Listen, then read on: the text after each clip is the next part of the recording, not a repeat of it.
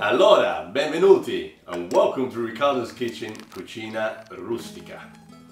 Now, in this episode, we are going to be learning how to cook spaghetti alla carbonara. It's a dish where you see it in many Italian restaurants, but there are different ways of doing it. This is Ricardo's kitchen, Cucina Rustica style. We're going to be using bacon or pancetta. You're going to be using double cream, or you can use single cream, it doesn't matter. Or for all those people who have intolerance to milk, you can use oat cream.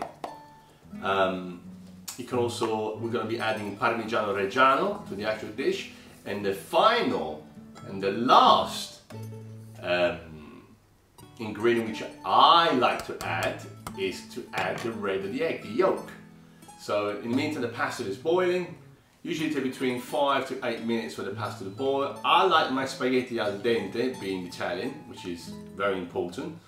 So here we are. I'm putting now the pasta from the hot water straight into the pan.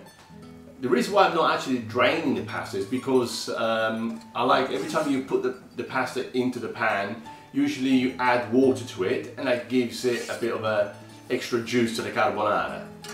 As you can see, I'm actually stirring the spaghetti, because obviously you have to be very careful that the cream doesn't stick to the pan.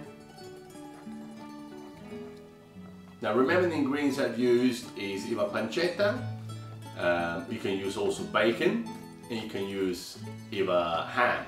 In this case I'm using pancetta. Now what I like to do, the final stage of my carbonara, I like to take the red of the egg and put it inside the dish. Now remember to whisk the pasta really quickly. Don't let the red of the egg cook. If it does, the pasta becomes all sticky. Here we are. You see? I like to add an extra portion of Parmigiano Reggiano to my dish. Now for those people who like cheese, just add more cheese. It actually enhances the dish. Now if the pasta does become slightly dry, don't panic, just get a ladle, add a little bit of hot water from the actual spaghetti. Okay, here we are, spaghetti carbonara. Now as you can see, I am also a cheese lover, especially from cheeses like Parmigiano Reggiano, Pecorino and so on. In this case I'm using Parmigiano Reggiano.